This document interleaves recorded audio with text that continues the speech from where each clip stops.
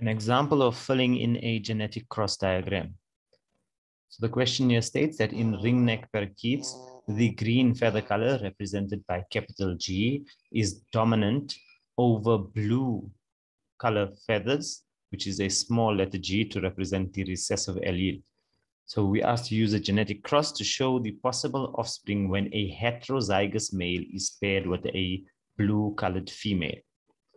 Okay, so we'll start off with the cross. Remember that the format of the cross would already give you a few marks there. So initially, we're going to have the P1 phenotype and genotype, the parental phenotype and genotype. So if you look at the information given to us in the example here, it's telling us that we are showing a cross between a heterozygous male. Right? So heterozygous, we know that hetero means different, homo means the same, and it refers to the genotype. So the male's genotype would have different alleles, meaning you'll have a capital G being paired with a small g. So you've got a green as well as a blue allele.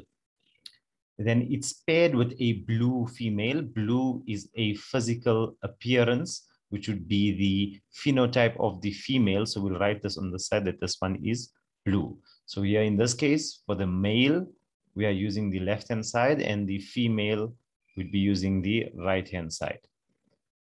Now, the female, it's given in the information that she's blue-colored, and the male is heterozygous. Now, being heterozygous, it's got the green and the blue allele. We know that green is dominant over blue, and by Mendel's law of dominance, it would mean that the phenotype would only show a green color because green is the dominant color. And for the female being blue, we know that the allele being used is the small letter G as given in the information above. But the only way to have a recessive phenotype would be to be homozygous recessive, being two small letter Gs. Thereafter, the process of meiosis needs to occur in both the male and female, which results in the formation of gametes. And the gametes would simply separate those genotypes. So we'll take the alleles and separate, put the capital G on one side. You have a semicolon to show that separation, a space, and the small g. For the female, you'd separate those small g alleles. And that, as we said, is Mendel's law of segregation, where we separated the genotypes. And then for fertilization, you could draw a Punnett square here, and then we'd put two of the alleles from the one parent. This time it's the male on the left-hand side. We put those alleles, the capital G and the small g on the one side of the Punnett square. And then the alleles of the other parent, which is the female here, it's a small g and a small g.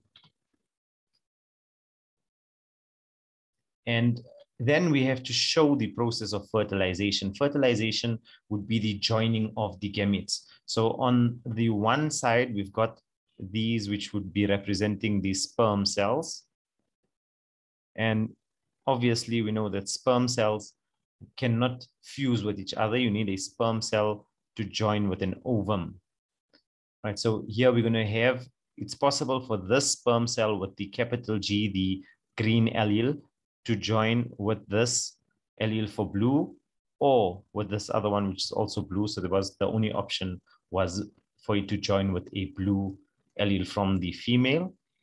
Or we could have had the other sperm, which the other 50% would be having the blue allele from the father, the recessive one, which was hidden in the phenotype, but it is there in the genotype, being heterozygous, and it would join with the female from above with the small letter G, which is blue alleles homozygous.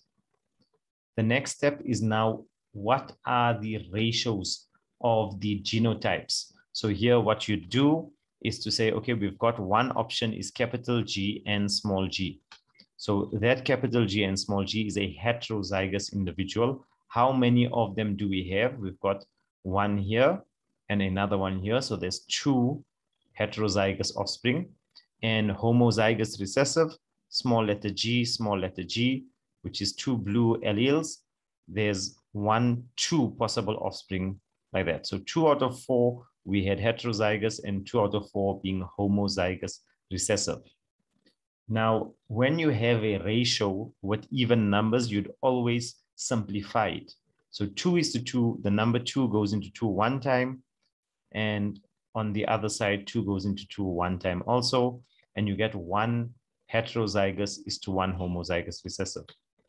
From there, we'd want to fill in the phenotypes. So what are the colors of the offspring?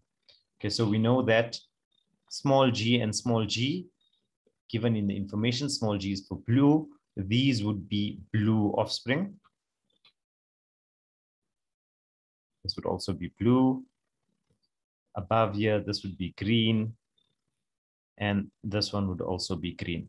So if we count here, we've got 2 green offspring in the F1 is to 2 blue colored offspring. And then again, we simplify the ratio so that you say that the ratio of the phenotype is 1 green is to 1 blue.